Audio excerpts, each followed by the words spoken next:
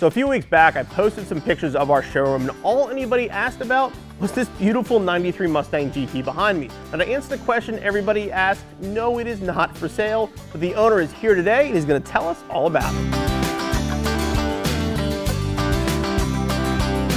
So I'm here with Greg, who is the owner of this car. When I posted pictures, what everybody asked about was, is this car original? I mean, it's beautiful, it's all stock. It looks like it just rolled off the assembly line, and in person, it does as well.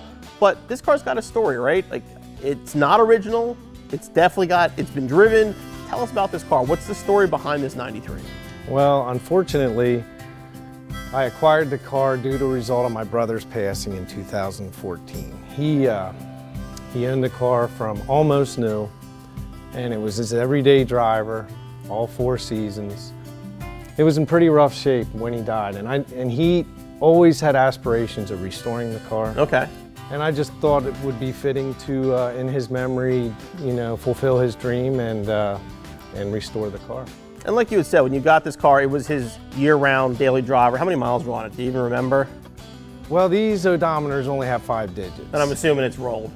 I don't know if it was rolled twice or once. Okay. So it's either 150 to 250, probably in that neighborhood. Yep. Okay. So like I said, it didn't look like this. So what, was it modified? I mean, did he do any, I mean, everybody was a Foxbody back in the day, bolt on. He had a lot of bolt on modifications, nothing real drastic, no motor work or anything like I said, mostly bolt on things. Okay. And, cold air kit, exhaust, springs, cold air all that kit. kind of Yeah, stuff. he had some lowering springs and underdrive pulleys and you know, nothing real radical. But he mainly drove it. It was his baby, and it was the car you said that everybody knew him by. Yeah, he had it, and like I said, he drove it, and he didn't own a garage, and so it spent its whole life outside, and it was pretty rough when I got it. Now, one of the things that people talked about when I posted pictures of this was the level of detail. I mean, it looks like it's showroom correct. I mean, you have the wiper cover. Nobody has that. You have all the decals that are right.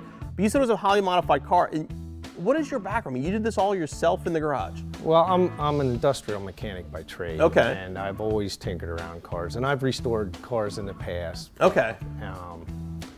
Nothing to this extreme. I stripped the whole car. I had the motor done by an outside individual. Okay. But I tore everything out, and when he went to restore the motor, he said this car was not abused at all. He said when you order your stuff for it, he said order the stock bore, rings. So it was that the block was that clean. It was that clean. It just didn't need anything like that, which is amazing. It is amazing, and the paint. I had a friend that I had spray it, and fortunately I have a garage, I have a lift and everything. Okay, so you had the tools and some background, but you're not like a Foxbody guy. This is the first time you did something like this. I particularly never cared for Fox bodies myself. Okay. Fair enough. They grew on me, and they're growing on me. A lot of older cars are that way with me. Yep. Yeah, I think he would be happy with the way I can't imagine he wouldn't be. The car is absolutely beautiful. The thing that's amazing with this car to me is that you look at this car, I mean, the owner told me he was here, and he's like, you gotta check out this 93. I mean, I came in and was like, wow, this thing, it looks like a nice stock original car. But like you said, this car's a lot of aftermarket stuff on it, right? I think the fenders have been replaced. You said the bumpers have been replaced? Yeah, I tried to salvage all the original parts that I could, and fortunately my brother, he kept most of the original things, and a lot of those I could reuse. The front bumper's original, the door's original, quarters, everything's original with an exception of the rear bumper cover, excuse me, and the 2 front fenders. Yeah. Yep. Now the other part that amazed me with the car is the interior. I mean, everybody loves Fox bodies, loves black interior. You said the seats are original? They're original, and they're not reupholstered or anything. That is the way. Amazing, because as soon as I pop the door, I'm like, okay, because the aftermarket upholstery is nice, but if you know what to look for, you can tell. And I said, I'm like, this is stock upholstery. There's no way those seats have 150,000 miles on, but you're saying that they do. They were in the car when you got it. Right, well, my brother was never married, no children, so the other seats were probably never 99% of the time, he was the only one in the car.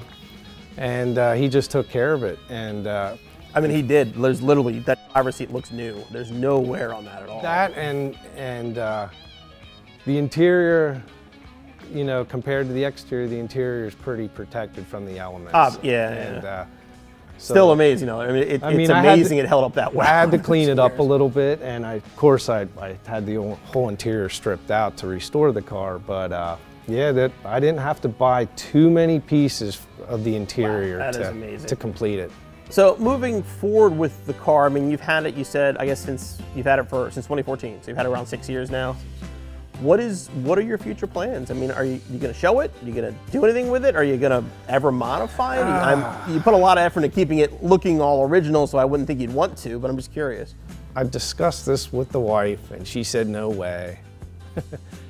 I don't really have a place to store it at my house. Okay. And I'd like to see it kept in a climate control environment, like here. You know, like here. And I know it can't stay here indefinitely. So it's a material thing. So unfortunately, I have to disclose that, you know, the right amount. Anything materials for sale was always my mind. Understood, understood. But and I'm in the same boat. I've had sentimental cars, and sometimes it's time. And it would probably make a full-grown man cry if I had to.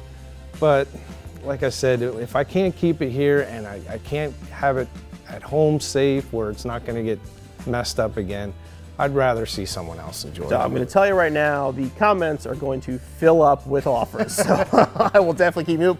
Again, Greg, thank you for coming. Sure. Thank you for sharing the story. And again, beautiful work, man. Thank you. You did an awesome job on this car. We're lucky to have it here in our showroom. Thank you very much.